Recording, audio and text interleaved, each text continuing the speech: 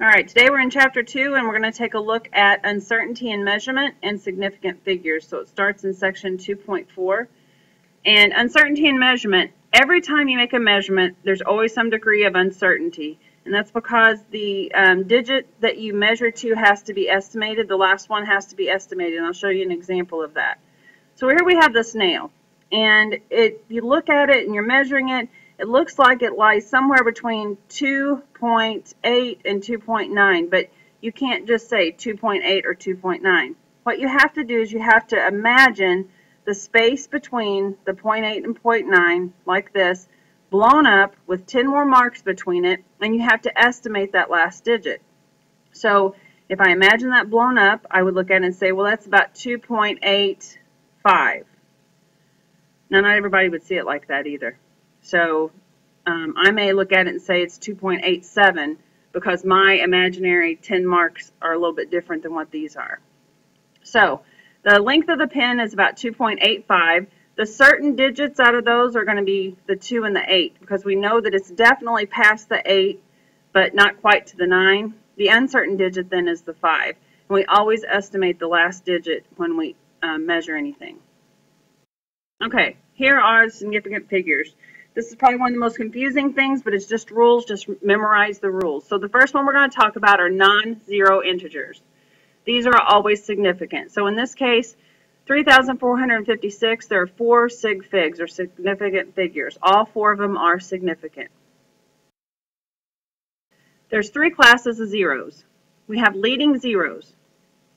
Leading zeros that precede non-zero digits are never significant. They're just placeholders. So in this example, there's only 2 sig figs, the 4 and the 8.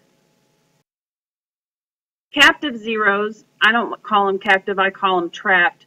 So trapped zeros are between 2 non-zero digits, and these are always significant. So in 16.07, the 0 is significant because it's trapped between 2 non-zero numbers. Then you have trailing zeros. And these are zeros at the right end of a number, and sometimes they're significant and sometimes they're not. So 9.300.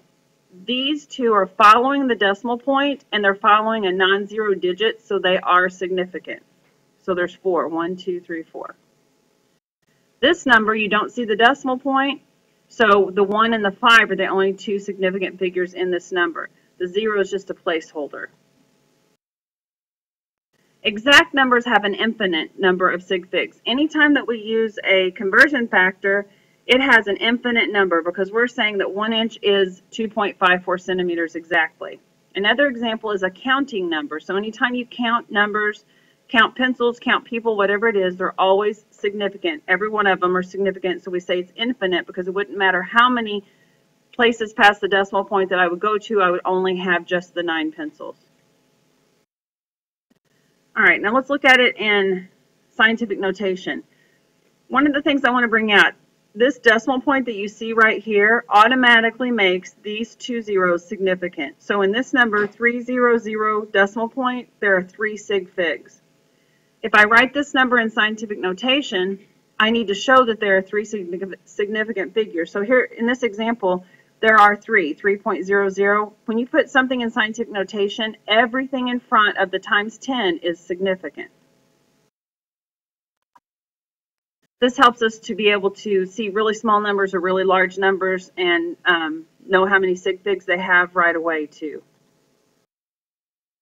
All right, now we're going to look at the rounding off rules when it comes to sig figs. The rules for rounding off in sig figs are just the same as they are in math class. Remember that if the digit to be removed is less than 5, it stays the same. And in this example, we have 5.64, and we're going to round that to 5.6.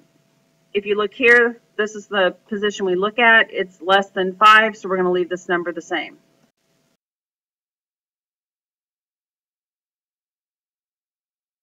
If the digit is greater than 5, we're going to round it up. So if we want 2 sig figs, it would be 1, 2 sig figs. We look at this position. It's greater than 5, so we round the 6 to the 7, just like we do in math class.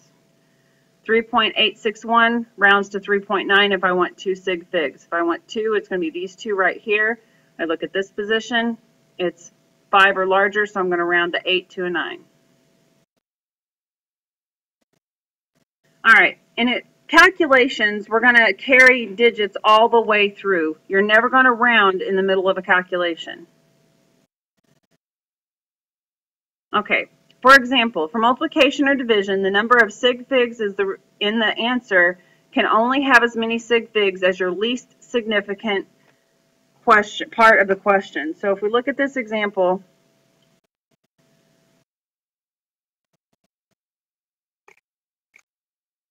there are a different set of rules for multiplication and division than there are for addition and subtraction when it comes to significant figures. So for multiplication and division, our answer can only have as many significant figures as the least number of significant figures in our problem.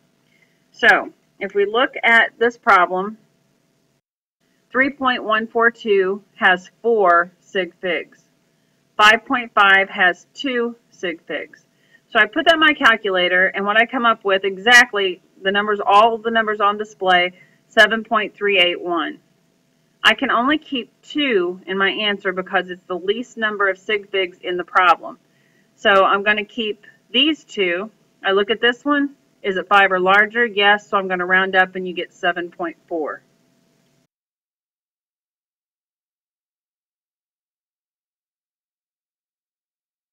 There's another rule for addition and subtraction.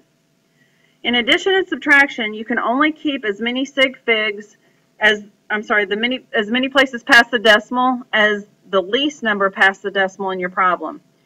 So we look at this one, we have 3 places past the decimal. This one we have 2 places past the decimal. I can only keep 2 places past the decimal because it's the least number past the decimal point. So 31.275 is what I have.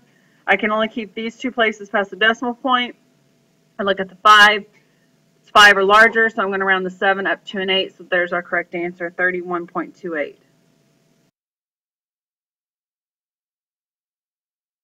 All right, let's look at this example real quick, and we'll finish up the lecture for today. So these are 2 graduated cylinders, and we have water in them, and we're going to calculate the total volume. So when we look at the example that we're looking at, you always want to read the bottom edge of the meniscus. This dip right here is called the meniscus. We read the bottom edge.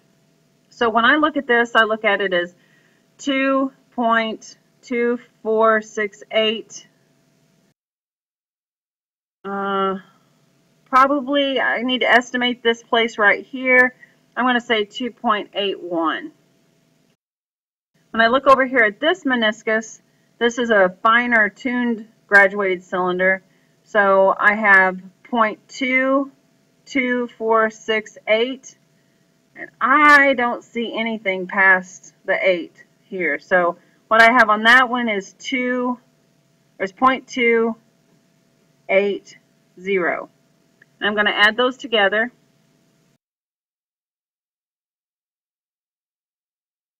Now I'm adding, so the rule says that I can only keep the number of places past the decimal that has the least number past the decimal. I have 2 here, I have 3 here, so I can only keep 2 in my answer.